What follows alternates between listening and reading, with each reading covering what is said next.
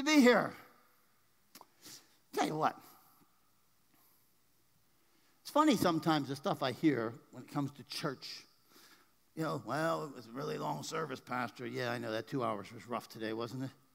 I had a guy say to me one time, my good friend John, he says to me, you know, I said, what?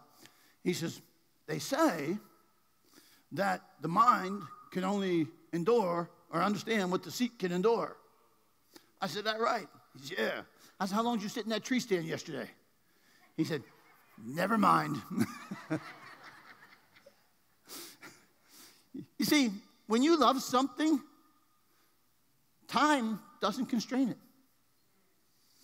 Passion for God, passion for God's people, passion for the house. I'm going to tell you my day yesterday.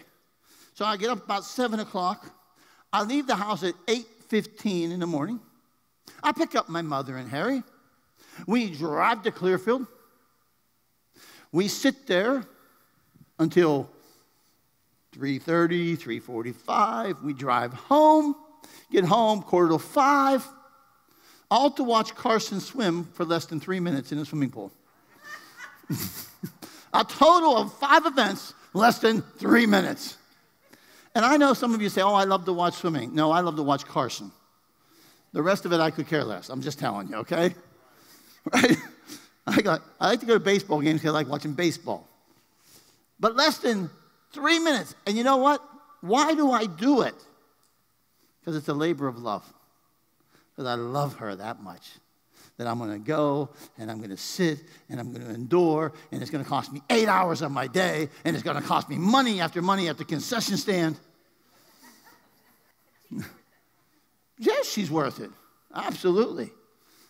And I tell you what, and I'm always supporting the cause. I buy food. I buy this. I buy 50-50 tickets. I buy 50-50 tickets to everything I go to, not to win, just to give money. But I'm going to tell you something. I just like to come close just once. I can't even get the right color ticket. They'll start the announcement. Hey, we got the 50-50 winner, and it's an orange ticket. Mine's purple. Matter of fact, sometimes I don't even get, like Steffi was selling 50-50 tickets the other night at the Little League game. She gave me 6 less than her dad. 6. No wonder I didn't win. It's amazing sometimes, and I'm not meddling, I'm just saying, put things in perspective. God is the most important thing in our life. We are the most important to him. Therefore, he should be the most important to us. And yet, sometimes, let's be honest, he doesn't get the best of it, does he? Just sometimes. And now I'm going to tell you something else, too. That little sucker got me again. I'm telling you, she's a pool shark, not in a shooting pool, a swimming pool shark. She dropped 9 seconds in one race. You know what that cost me yesterday? $18. $18. The race before that, she dropped 10 in one. That was $20. You know, when you got the couple races where she's dropping, a second here and 2 seconds there, I'm telling her, okay, this is what I'm going to do. I'm going to give you $2 for every second you drop. Next thing I know, she drops 10 seconds at a time. Minnesota Carson. Oh, but I wouldn't have it any other way. Amen? Peter did a great job last week. Great message, Pastor. I even listened to most of it. Great message on Samson. And I can't remember how you said the one thing about him working in the anointing but not living in righteousness or something along those lines. Really good. I mean, I almost remembered it. One of the amazing things about Samson's life is he had the charisma of God, which is the gifts of God. And yet, character is the caretaker of charisma. And it's amazing how his character caused him to mess with the charisma. I want to talk to you today a little bit. I was just pondering Scripture, and Bonnie tried to mess me up this morning. She sent me something this morning I almost preached on. But I want to talk to you about the innocent one today. The innocent one. How many of you have ever said, I'm innocent? Okay? How many of you have ever been accused of something and you've declared your innocence? I've done it many times and nobody believes me. Years ago, Mike and Bethany started here as the pastors. Bethany did a great job last week, by the way. When you see her, tell her great job. Thank you to all of you who helped with VBS, did a great job. It was really well run. Loved it. Man, she's such a blessing to us. You know, I'm just amazed at how God blesses me. Blessed me for 20 years with Pastor Chris, and now he's blessed us with Pastor Bethany. Years ago, when they first moved here and they first started working for us, I was driving past their house one snowy day. And my mother was with me, and all of a sudden I went, slammed on the brakes. She said, what are you doing? I'm going back. She said, what are you going to do? I said, I'm going back there. They got a snowman in the front yard. So I took the head off the snowman, and I put it on their front porch. Then I left. And for months, I kid you not, for months, they tried to figure out who killed their snowman. For months, they were blaming DJ Dunio, they were blaming Rusty, they blamed everybody. For months, they were blaming everybody. And what made it bad was, when they went and let the dog out, the dog then peed on the snowman's head. So finally one day, I had a guest speaker, Pastor Tommy Reed, one day, and I said, you know what, confession is good for the soul, right? And so I said, Mike and Bethany, I need you to come up front to the church. And they come up in the front. I need to confess. Okay. It was me. I killed your snowman. I'll never forget the look on her face.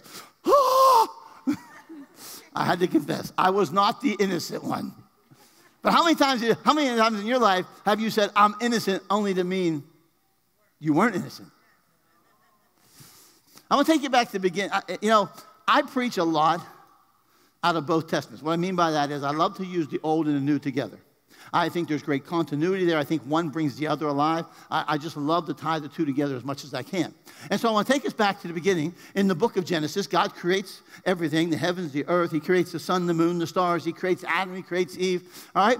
And now there's a verse in Genesis chapter 2:25. It says this. And the man and his wife were both naked, but they were not ashamed. You know what that tells me? I always think about this. Every time I read this verse, you know what this tells me? There were no mirrors in the garden.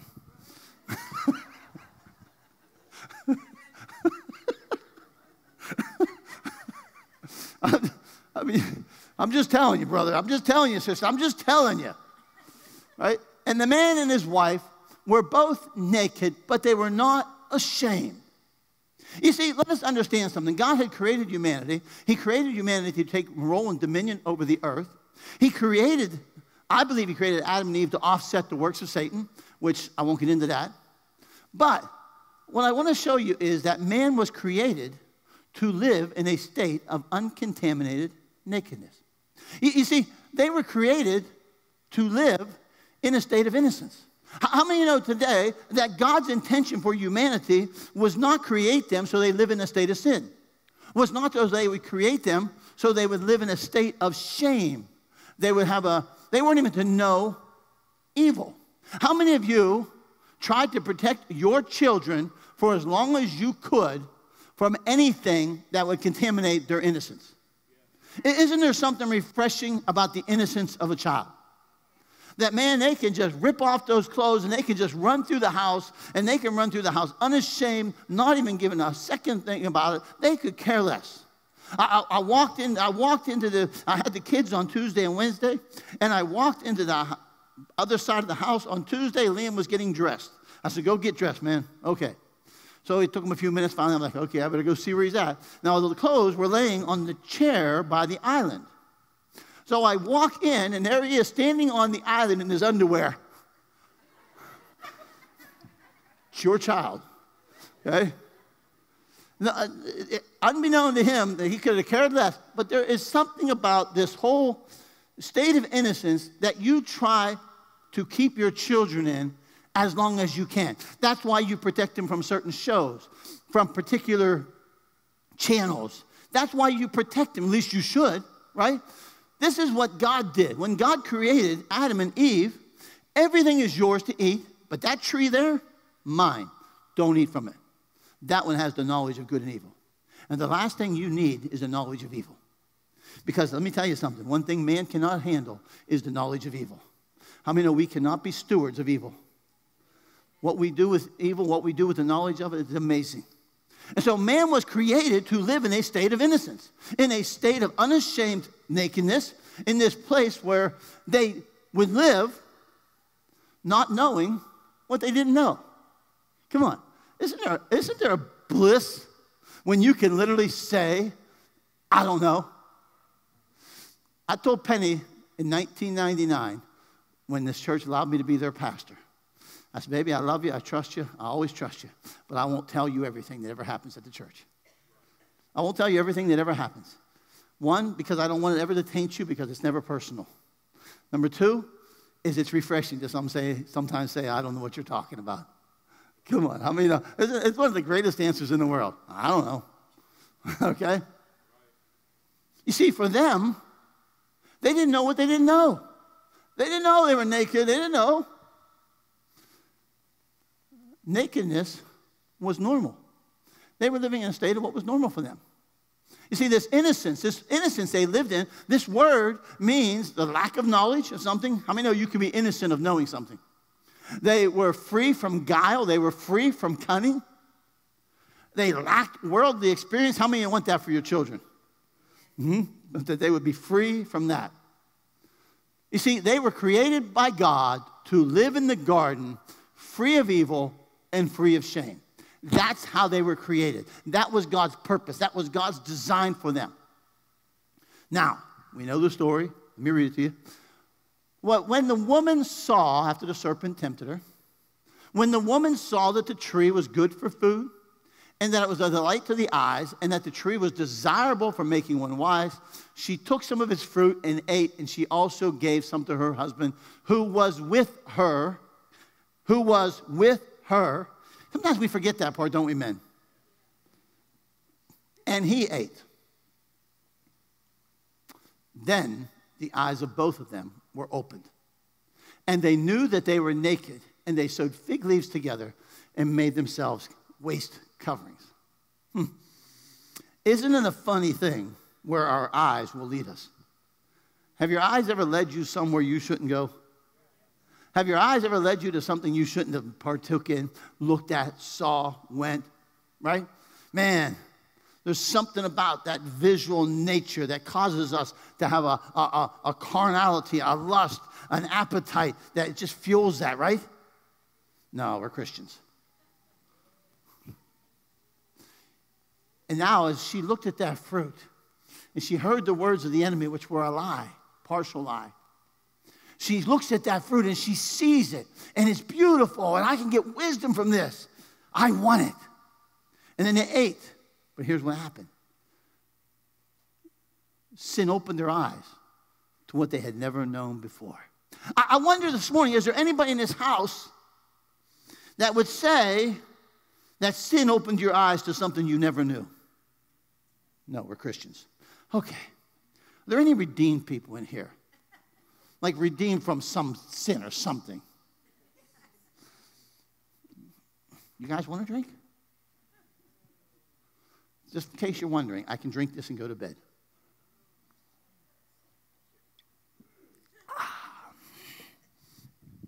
But I'm not planning on going to bed. Listen to me. There are things you never knew until you took that first drug. There are things you never knew until you had that first drunkenness. There are things you never knew until you had that first kiss. There are things you never knew. Come on, how many know what I'm talking about? That in our life, there are some things that became known to us by virtue of what we laid our eyes upon and then we partook of.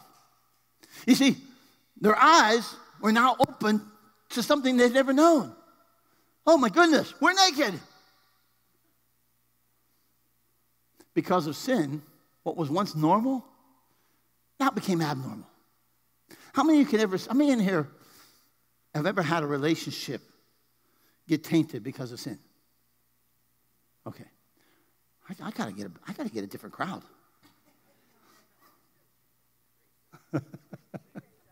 Okay, you're my favorite. Don't tell the rest of them. That things that were once normal in your life became abnormal. Relationship became abnormal. Habits became unnormal. There's a bunch of things that became abnormal in your life because what was once normal now became abnormal. How many know that a rebellious child will create an abnormal relationship with their parents? right?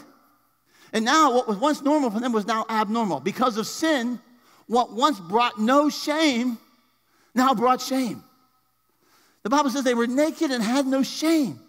But now, because they took from the tree of the knowledge of good and evil, their eyes were open and they realized they were naked, and now shame came over them. Isn't it amazing how sin will bring shame into our life? Now they knew what they didn't know.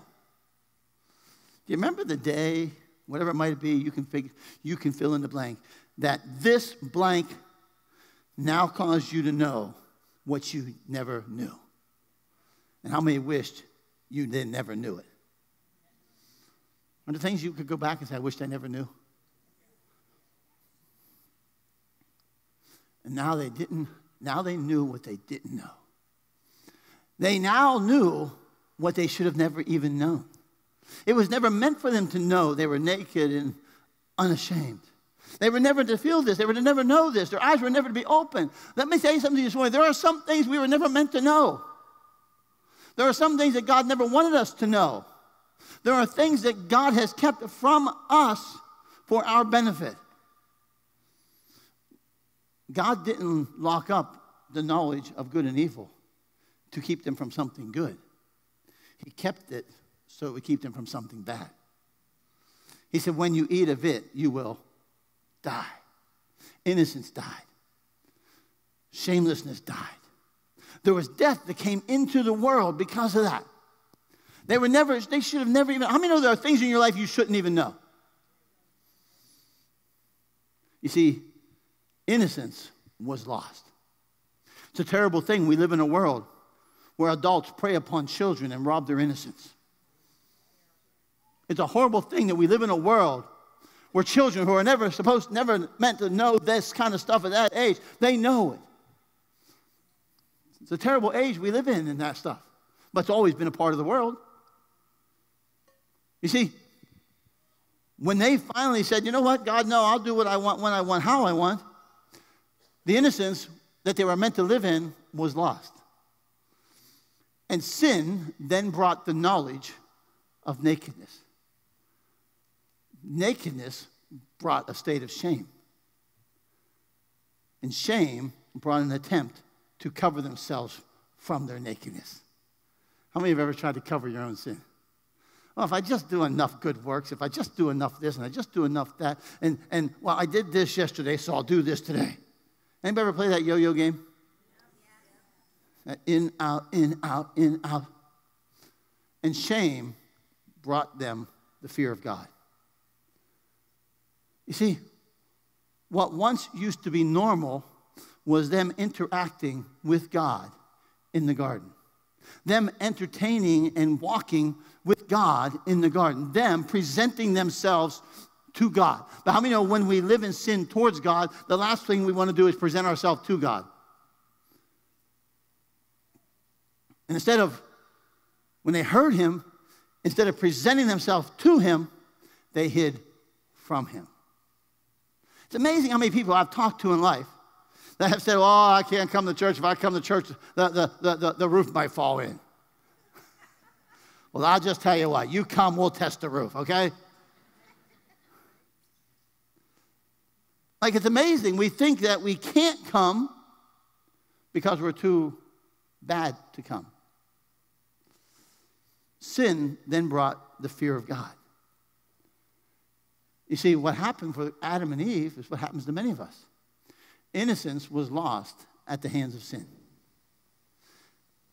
In your lives, some of you here today, your innocence was lost at the hands of somebody else's sin. And I'm just not talking physically. I'm talking mentally. I'm talking emotionally. I'm talking about things you've heard, things you've seen, things you've experienced. That some of you have experienced things and you have lost innocence at the hands of the sin of somebody else. This was lost at the hands of their own sin. So now what does God do? The Bible tells us that God comes down and God looks for them and God can't find them and he calls out for them. And they said, we hid because we were naked and we were afraid. Who told you that you were naked? How many know he really wasn't asking because he didn't know? It's like whenever your mother asks you a question, is there something you should have told me? Okay, can we narrow that down a little bit? I want to make sure I'm confessing to the right one. Like, can I take the fifth? I'm going to incriminate myself on something else that I don't have to. I need to know what you're talking about.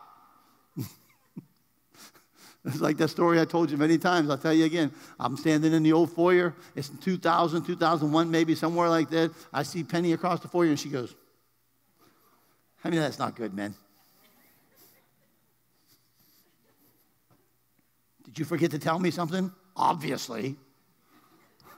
Obviously I did. Did you forget? Obviously. What? You invited the whole church to the house for a pig roast and didn't tell me? Yeah, that'd be me. Yeah, they're coming Friday. It'll be all right. You've got 5 days. Praise the Lord. Some questions aren't meant to really some questions aren't a question of inquiry. It's more of an indictment. See, this innocence was lost at the hands of sin. God says, who told you were naked? So what does God do? The Bible says this, and the Lord God made garments of skin for Adam and his wife, and he clothed them. They were clothed with fig leaves, okay? They were trying to sew some leaves together and cover things up, right? Something about that shame, something about that nakedness, something caused something that, oh my gosh, what once was no shame now caused shame. And how do I cover this up? And then God takes this animal and kills it. You see, Adam and Eve, is this battery going dead? Adam and Eve lost their state of innocence at the hands of sin. But now the innocent would die at the hands of God to cover their nakedness. Do you see what God did? God killed the innocent animal to cover the sin, to cover the nakedness, and to cover the shame of Adam and Eve. Wow, how many think that just sounds unfair? But I want to tell you something. Sin always causes death of innocence. It always causes death of innocence. So God in his mercy and God in his grace and God in his incredible plan and wisdom, he looks at man in their fallen state. He looks at man in their shame. He looks at man in their nakedness. He looks at them and he sees them. And he's willing to take another part of his creation. And he kills that creation. And he wraps now man in this skin to cover their nakedness. Adam and Eve lost their state of innocence at the hand of sin. But now the innocent would die at the hands of God in order to cover their shame. I'm going to cover your shame. They would now wear the skin of the innocent, even though they were guilty. Can I tell you something? Even though they wore the skin of the animal, they weren't innocent. How many of you can be acquitted from a crime that you're guilty of? How many of you can be pardoned from a crime that you're guilty of? The fact of the matter is, God covered them, but it didn't make them guiltless. God covered them, but it didn't make them innocent. Wearing the skin of the innocent did not make them innocent. Wearing the skin of the innocent didn't make them innocent. It made them covered. Right? Now, you say, where is he going? I'm getting there. Listen, I didn't preach last week. I got 2 stored up in me. Some will say you didn't preach this week. Like Adam and Eve, you and I were created to live in a state of innocence. We weren't created for sin. We weren't created to sin, amen?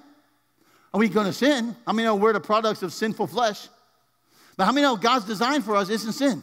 God's design is for us to live in a state of purity, in a state of innocence. That is God's design for us, right?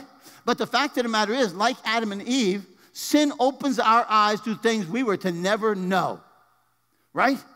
There are things you were never to know that sin has opened your eyes to. Like Adam and Eve, sin caused sin, yeah, right, okay, get the cross down there, brought shame, or at least it should. Sometimes the tragedy isn't sin. The tragedy is no conviction of sin. The tragedy isn't always the sin, although it shouldn't be.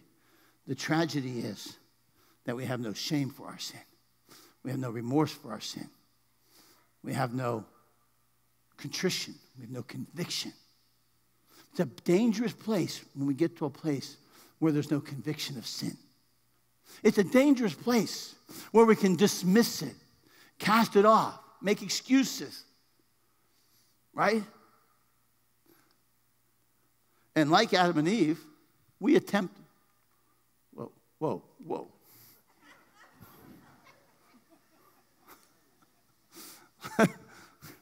And 1 minute it's not working, the next minute it goes 3 slides. Like Adam and Eve, innocence was lost at the hands of sin. Now here's where it gets good. Come on, everybody say these 2 words. Ready? Okay, so some of you are really quick, some of you are a little slow. Okay. But God, listen, you and I, we sin. There's shame involved. We're vulnerable. We try to cover it ourselves. We can't cover it. And here we are, left in a state of shamefulness. But God. But God. You see, because here's where it gets good for us as believers. But once again, God chose to shed the blood of the innocent for the guilty. That when he took his son, the Bible says he put him on the cross. For God so loved the world that he gave his only begotten son, so that who would ever believe in him would not perish but have eternal life. How many know this morning he did that for the guilty? He did that for you, the guilty, me, the guilty. He did that. The innocent one went to the cross for the guilty ones. Once again, God shed the blood of the innocent to pay for the sin of the guilty. Listen to me. You're a blood-bought, born-again child of God because of what Jesus did, what God did. God was not willing to scrap humanity and start over. God wanted to redeem humanity. And the only way he could redeem humanity was the bloodshed of his son. See, what happens is, the Bible tells me I become clothed. For all of you who were baptized into Christ have clothed yourselves with Christ. Oh my goodness. The Old Testament shows me where God killed an animal. He took that skin and he put that skin upon Adam and Eve. Now I've covered you with the garment of this animal. But now the Bible says he covers me with his son Jesus. That I am clothed in Christ. I am clothed with Christ. You see, and just because you wear the skin of the innocent doesn't make you innocent. You see, the fact of the matter is, I'm forgiven, but I'm not innocent. I'm redeemed, but I wasn't innocent. You see, sometimes in Christianity, we got this notion that I've been made innocent. No, you weren't made innocent. You were forgiven. You were atoned for. You made clean. But you were guilty. Wearing the skin of the innocent one doesn't make me innocent. It makes me forgiven. How many ladies in here, okay, see, because I'll ask this question, and some of you will want to put your hand up, and then some of you will go, okay? Just everybody relax on all of our current cancel culture, okay? What a bunch of garbage going on. To a point. How many of you, ladies, might have, possibly, you don't have to raise your hand, you can just think in your mind, have fur coats? You know, some animal died and you're wearing it and somebody else wants to kill you because of that. Listen, I got a dog, I'm wearing its hair all the time. That stupid thing sheds. I'm telling you what, we got a lake house down there, and the thing barks at everything, and Penny says, Penny, my wife Penny, dog lover Penny, is considering getting a collar that will shut that stupid thing up. I'll tell you right now, I ever get my hands on that buzzer, that dog will be skinless by the time, furless by the time I'm done. Dog will be bald. But anytime you put on that fur coat, ladies, I'm going to tell you something. You do not become that animal. You do not become that animal. I don't know what God killed. Maybe he killed, let's just pretend he killed a deer in the garden. He put a deer skin coat on Adam and Eve. How many know they didn't become deer? They didn't become deer. Some of you wear cowhide leather. You don't become a cow when you wear it. I can put Joudry's coat on today, but I ain't becoming Joudry. The world couldn't take two of you, brother. You see, you put on something, you don't become that. Wearing the skin of an animal didn't make Adam and Eve an animal. But wearing the skin of the innocent one makes us sons and daughters of God. Do you understand this morning that it does make us something we weren't?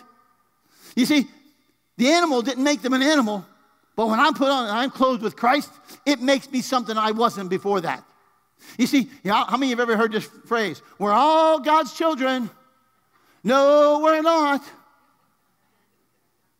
We're all God's creation, but we ain't all God's children until we come to him through faith in Christ. Then we become sons and daughters of God Almighty. You see, I'm about to hit the button again. I'm having trouble today. Listen. There's a transaction that happens. Whenever you clothe yourself in Christ, you become a new creation, and you become something you never were. You never were.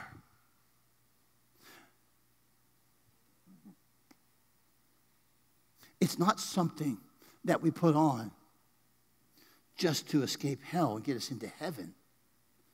No, we put him on, and he makes us a new creation. And he makes us sons, and he makes us daughters, and he makes us kings and priests to serve our God on the face of the earth.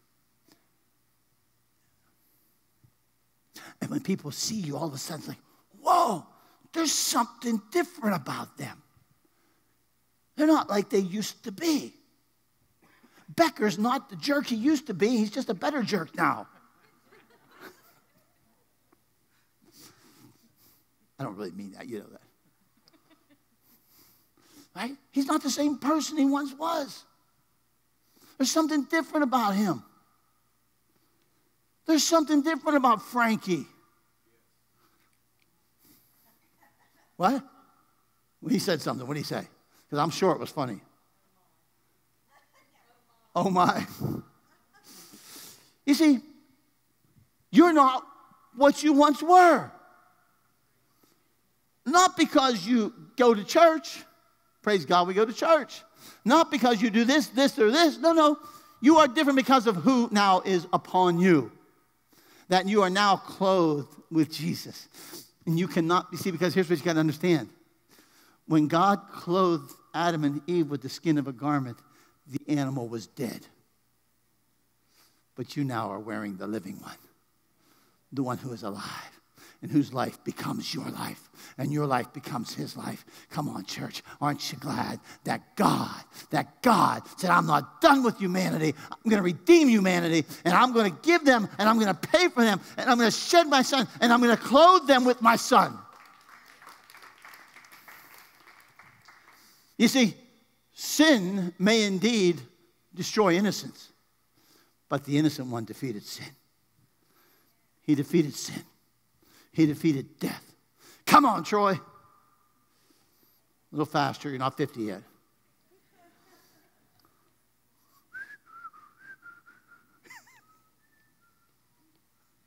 Yeah, what's that song? Somebody do that.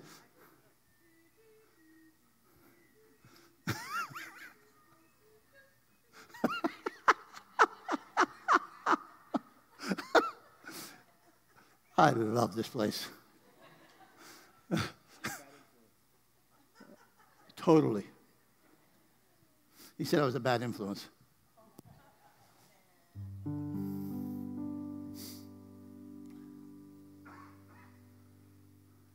You and I wear the skin of the innocent one. Therefore, let us live in the image of the innocent one. You see, come on, let's be honest. There are times, man, I'm saying, what is wrong with you? Anybody ever say that to yourself? Like, I don't say that to others because they'll give me a whole list of what's wrong with me. I'm not going to say it depending. What's wrong with me? But sometimes you look at yourself and say, what is wrong with you? What is wrong with you? God died for you. He sent his son for you. He redeemed you, purchased you. His goodness followed you. He blessed your life, and yet you still act like an idiot sometimes. Can I get an amen? Not about me being an idiot, about you being an idiot. Right? You see, if I have this right, Jowdry, tell me. If I don't tell me. Who's going to rescue me from this wretched man of death? The Romans used to tie a dead body to the victim, to the person. And that dead, decaying body would be upon that person. And everything that was on that dead body would become infused with the living body. That's what they did it for. So it would become, the corpse would be rotting upon your flesh. Paul says, who's going to rescue me from this wretched man? Thanks be to God through Jesus Christ our Lord. Thanks be to God through Jesus Christ our Lord. And now, he rescues me from it, not so I can go put it back on. He rescues me from it. So just as my body of sin would take on this body of corruption, where this rotting corpse would wear off on my body, now the life of Christ overcomes this body. And now my body becomes more like his life than death of sin. Galatians later on, I believe it was Galatians, talks about, therefore put on Christ and put on kindness, goodness, compassion. Come on, how many of those are virtues? How many know that, as Peter talked about last week, that we need to throw off that sin that so easily entangles? Because how many know that sin that so easily entangles is not part of the garment of the innocent one?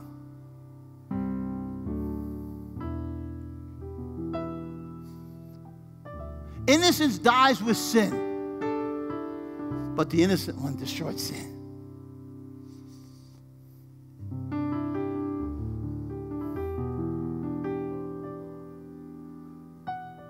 Come on, stand with me. Stand with me.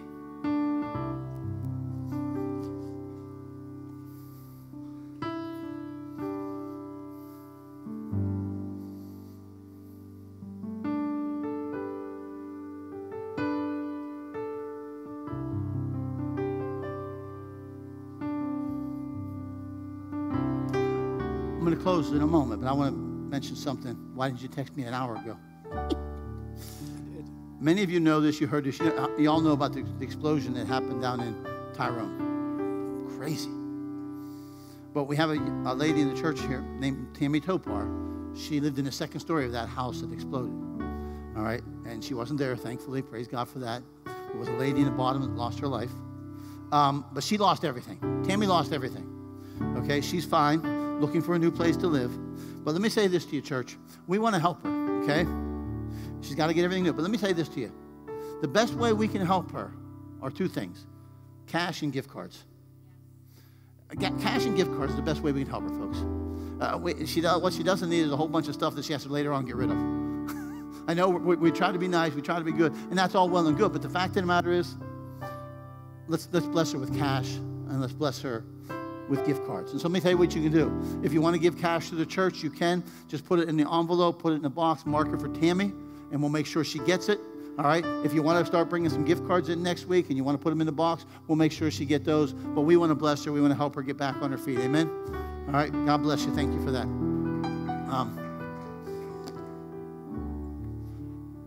But today, I'm going to close with this. You and I, we were the guilty ones. We were the guilty ones. We were like Adam and Eve.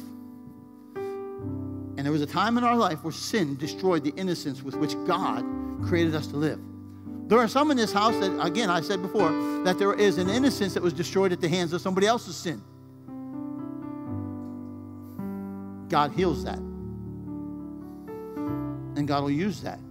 He did not ordain it. He did not plan it. He did not allow it. And it was not his idea. I'm going to tell you that. And that stuff is from the pit of hell. Listen to me, young lady. I don't know why I'm saying this. I don't know. Young lady, young man, that person who violated you, God had nothing to do with that.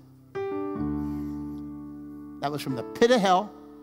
That was the sin of a person that first sinned against God and then sinned against you and caused pain.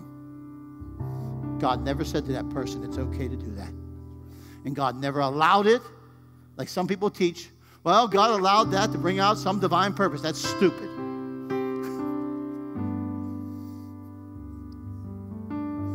But God can heal that. And God will use it if you will allow him. But I want to say to you this morning, God has created a garment for us, the guilty ones. And that garment is his son, Jesus. That we would clothe ourselves with Christ.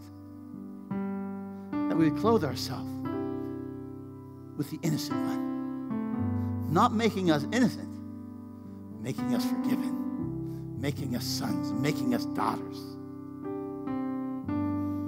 How do I do that, Pastor? How do I do that? Let me tell you how you do it. It's simple. It's so simple.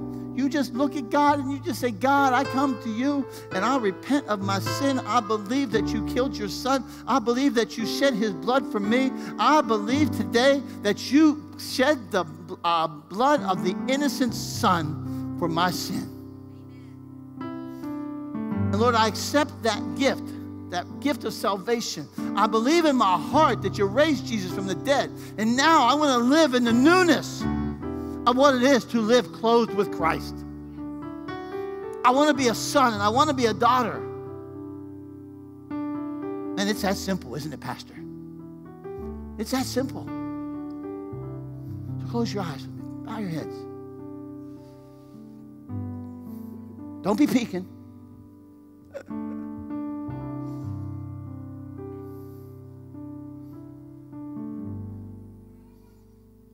I would say this to you. Stop running and put on the garment. Stop running and put on the garment he's holding for you. When the prodigal came home, Daddy had a coat waiting. God wants to clothe you today with his son.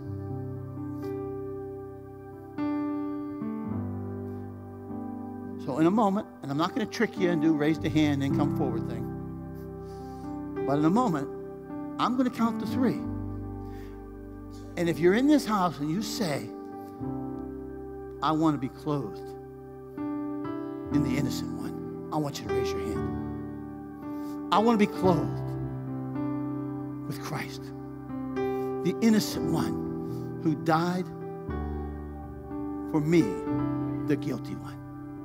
And so 1, 2, 3. Now. Oh, lots of hands across this room.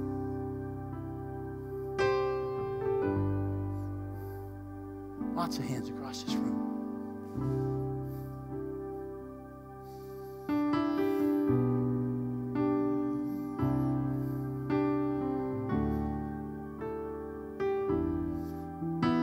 Father, you see every hand in this house this morning.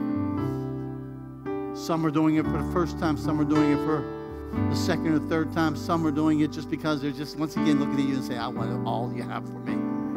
And Father, it was in that garden where we see your goodness chasing after Adam and Eve. Even in their sin, your goodness chased after them. Your goodness caused you to kill the animal and cover them. And this day, there are hands in this house, there are people in this house that say, I don't want to any longer be clothed in my own righteousness. I want to be clothed in the righteousness of Christ. I've sewn my fig leaves together long enough. I've tried to cover myself long enough. I've tried to cover my own sin long enough. But this day, I'm going to clothe myself in Christ, in his righteousness. And that clothing makes you a son and a daughter of God Most High.